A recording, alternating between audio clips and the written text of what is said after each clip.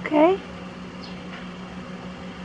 Hi, it's about noon on Buddha's birthday, and we are at Temple 17, which is named Idoji. This comes from a well which was dug over there by Kukai with using just his staff, and he was able to dig it in one night. And now it's believed that if you go on a specific day to this well and pray, whatever you're praying for, your wish will come true.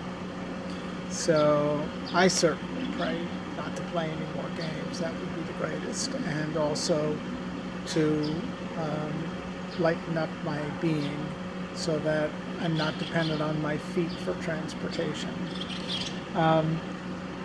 This is the last temple that we're going to do today. This was the furthest away of the four that we've seen from the others, about 3 kilometers.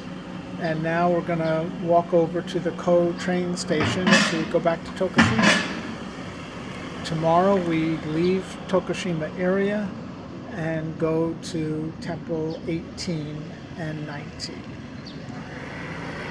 See you then.